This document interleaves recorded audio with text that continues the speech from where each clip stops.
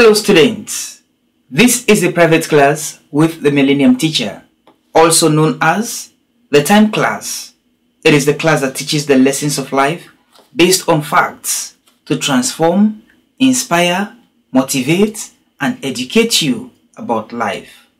You're welcome to class. In our previous class, we talked about why is life so difficult from the book Life is a Movie, a Call to Action. In today's class, we are going to learn about the people involved in movies and their roles. We also talk about how that relates to life as well. By the way, you can get a copy of this book for just 200 leones and it is also available on Amazon. Please help promote my work by buying a copy of my book. Thank you. Now for today's lesson, the people involved in movies and their roles. It is not easy to produce a single movie.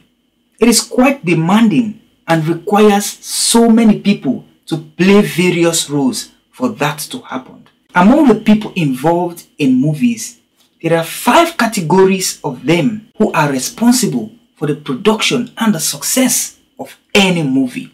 They include number 1, the producer, number 2, the director, number 3, the editor, number 4, the characters or cast, number 5, the audience.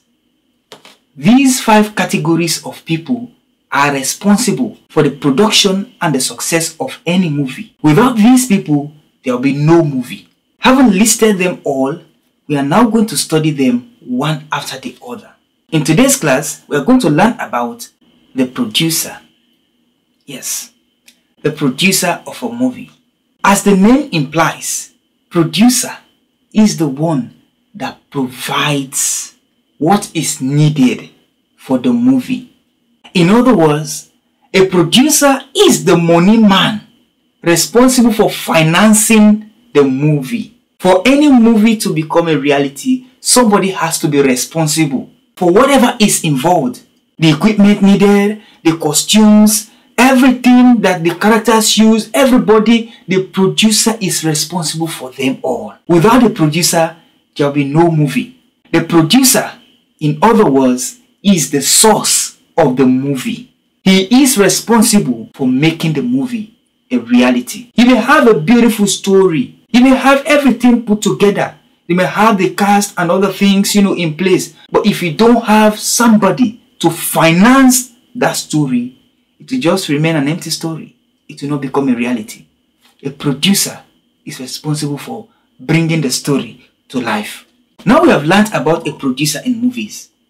The question remains, how does that relate to life? If life is a movie, then it must have a producer. Life did not just happen on its own. It did not just occur on its own. We are not living on this earth on our own. Somebody is responsible for this life. Now think for a while, if life did not exist, how would it have looked like? This is something I used to do some time ago. I used to go out at night, late hours, and looking at the skies and imagining, how did this life happen? I mean, what if there was no life? What if nobody existed? How would it have looked like? I tried to figure that out, but each time I tried it, I ended up with a headache. Because I cannot comprehend it. It is too big to imagine what it would have looked like if there was no life. Now, how did life come into existence again? It is such a mystery that you cannot comprehend. But no matter how mysterious it is, you need to understand that somebody is responsible for making it happen. That person is the producer. And for our script in this class, I want you to know that the Almighty God is the producer of the movie called life. He is responsible for making it happen. Without God, there will have been no life. God is responsible for making life happen. The air that you breathe, He provided it. The sun ray from which you survive, He provided it. Everything you enjoy in this world, in this life, God provided it. As the producer of the movie, He's responsible for everything. That is why in the textbook, He will tell you the earth and everything therein belongs to Him because He is the producer There are people who do not believe in the existence of God simply because they don't see him and they don't touch him, so they say he doesn't exist. If you are that kind of person, I have a message for you. There's no need for you to see God in order to believe that he exists. Because him being the producer of the movie called life, you don't need to see him in the movie. When have you ever seen in any movie where a producer will showcase himself and the producer of this movie, like that? What normally happens in movies is that they will give credit. This and that person produced the movie, but you never see them in the movie portraying that they are the producers. You believe them and you give them the credit, even though you don't see them in the movie. In the same way, you need to believe that God exists. He is the one responsible for making life happen. There's no need for him to show up on the scene to portray himself as the producer, as the God that made life happen. He is playing his role behind the scenes. That is why you are on the scenes. If he's not playing his roles as the producer behind the scenes, you will not be on the scenes. So you need to believe that God does exist, even though you don't see him. He is the reason why we live and move and have our being. He knows the end right from the beginning. Out of nothing, he brought life. Out of the dust of the ground, he produced you. Give credit to God as the producer of the movie called life, even though you don't see him.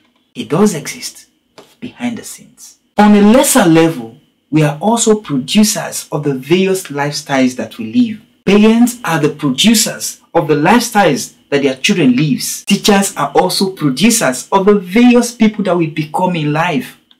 They are producers of doctors, of lawyers, of nurses, engineers, etc. Teachers produce these works of life, which are movies. So to sum it all up, God is the overall producer of the movie called life, and we are the co-producers of the various lifestyles that we live.